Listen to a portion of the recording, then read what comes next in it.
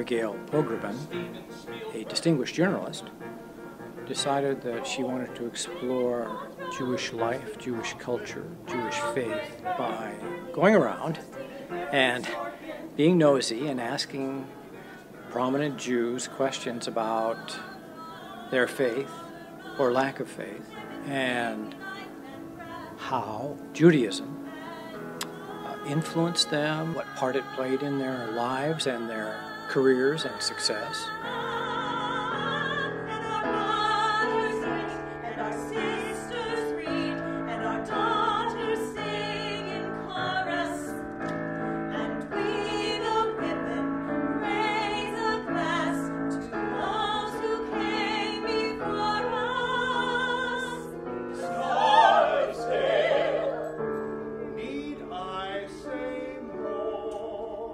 One of the things that really drew me into this show was just the strength of the songwriting. The songs are really good.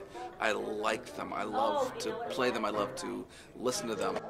Songs were composed by a whole variety of people. The guy who wrote Spring Awakening, Maltby and Shire did a song.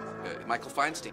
My religion was just brains to make them uncomfortable. Then they decide you're smart people. They're just fun to listen to. I really enjoy it.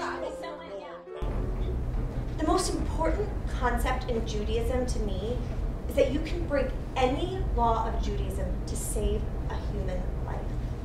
I love the music, and I just like the way it's put together. It sort of kind of reminds me of a review, you know? We've got these monologues and these songs, and it's fun, the music's great, and everybody brings something really different. It really, I think, is going to move people.